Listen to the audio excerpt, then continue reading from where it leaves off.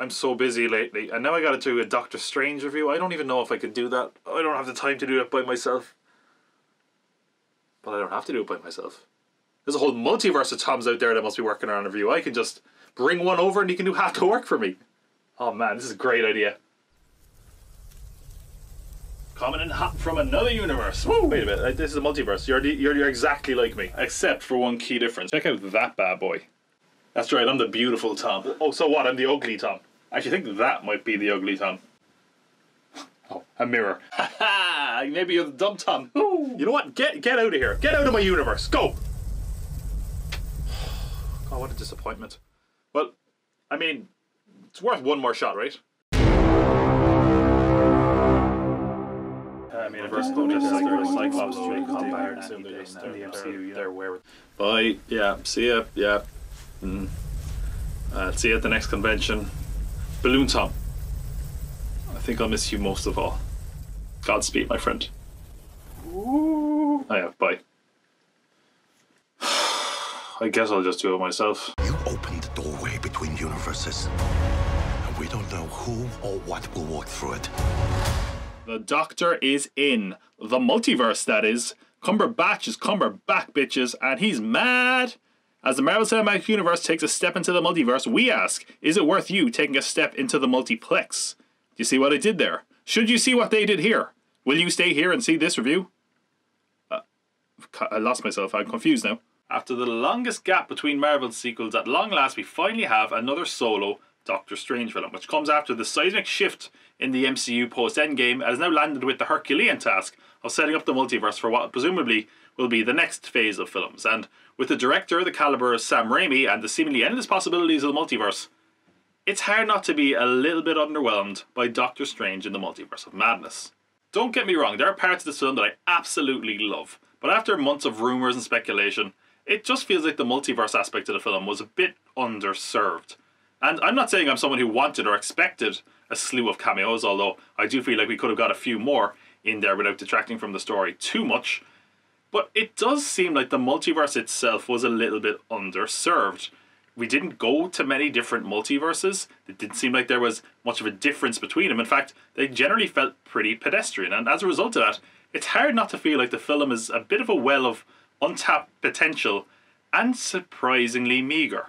Without giving anything away, our new character, America Chavez, is able to go into different universes in the multiverse, and because of this she becomes a bit of a target. She stumbles into our Marvel universe of Earth 616, and Doctor Strange does his best to protect her from those threats. Which is a surprisingly straightforward story. I would even say there might not be enough there to sort of sustain the running time, and as a result of that, at times it feels like there's a lot of padding in the story, and it also just feels like it's pretty poorly executed at times in a very sloppy way. For example, a lot of scenes feel very similar. It gets a little bit redundant towards the end. It also feels like there's things that should change the dynamic of the story, only for the film to revert back to that as a result. And for a film that's barely over 2 hours, at times it feels like it could even have been shorter the way it's structured here.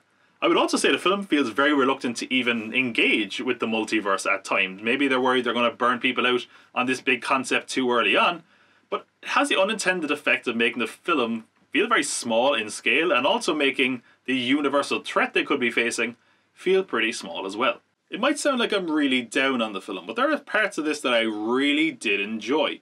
For example, visually I think it's one of the stronger MCU entries. There's some weird and creative visuals that really did work and fit the tone of the film for me.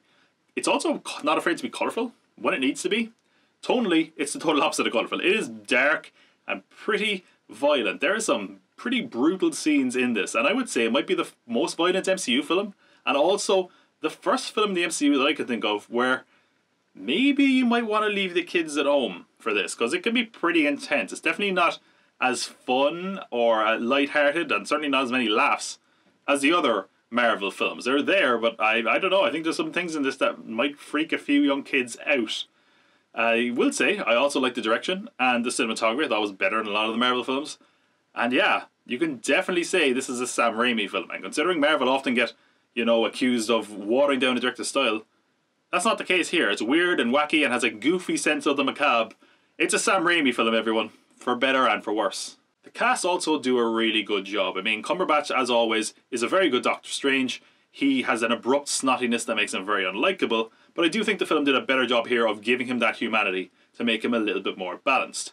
Benedict Wong is also always fun, especially now that he plays the Sorcerer Supreme Wong. He has great chemistry with Cumberbatch, and it's always nice to see him along for the adventure.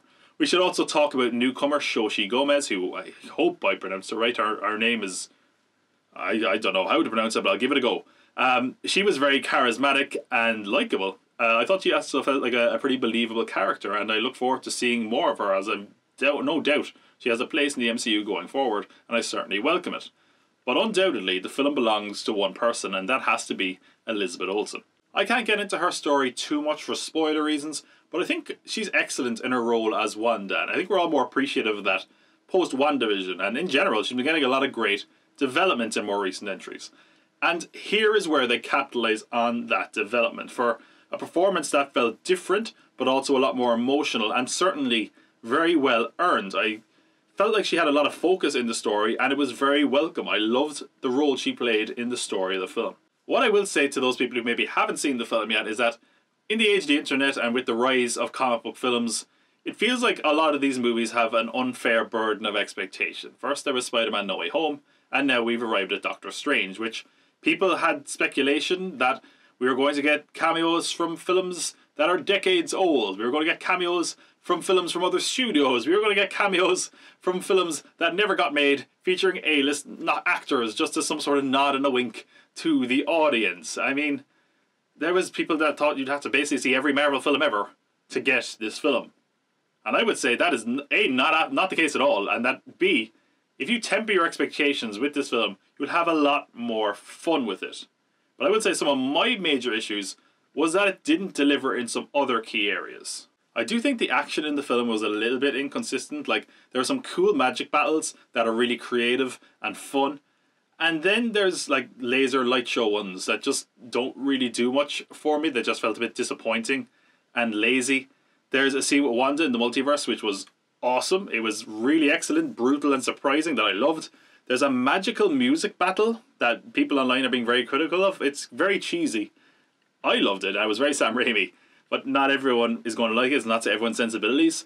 I will say the ending to me felt like a little bit anticlimactic. I applaud them for not going the usual big fight ending, but it just felt very simple and very obvious, and just, I don't know, is that what you want from what's meant to be a very big film? It just kind of felt like, oh, okay, and that's the end, right, okay, we're done now, I guess.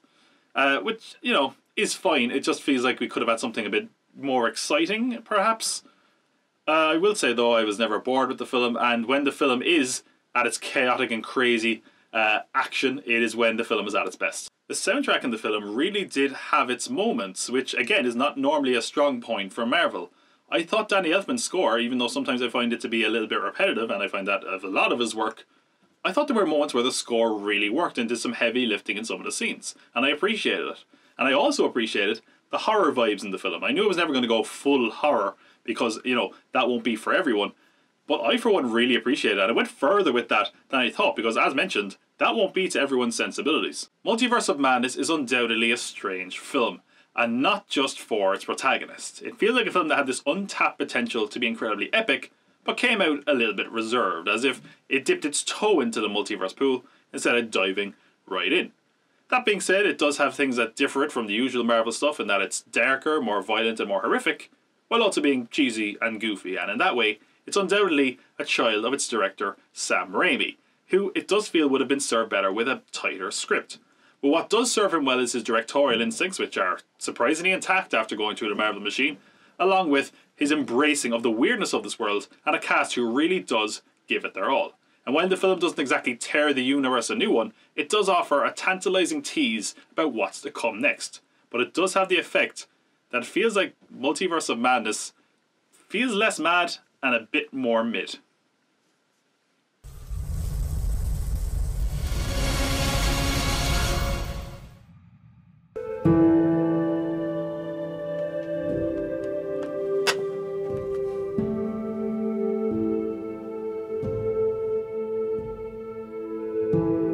I'll miss you most of all.